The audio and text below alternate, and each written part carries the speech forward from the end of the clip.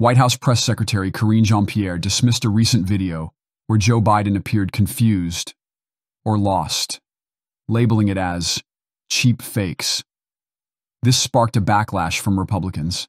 Ironically, several recent deepfakes actually attacked the president for thanking troops. For thanking troops. That is what they're attacking the president for. Both in Normandy, this happened, and again in Italy.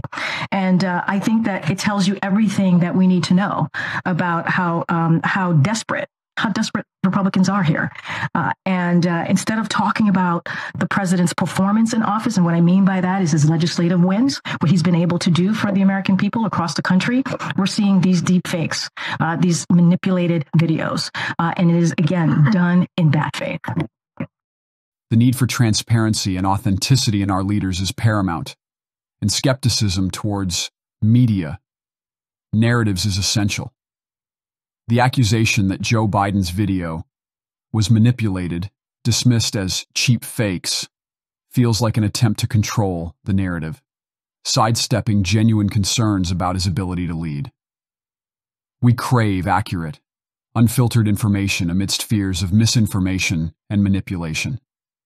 The criticisms of Biden's moments of confusion or disorientation tap into deep-seated worries about leadership and competence. The public yearns for strong, decisive leadership, and any sign of a president's frailty or incapacity raises significant alarm. Biden's assertions about his performance and health reflect a profound responsibility to assure the nation that he can fulfill his presidential duties with confidence and vigor.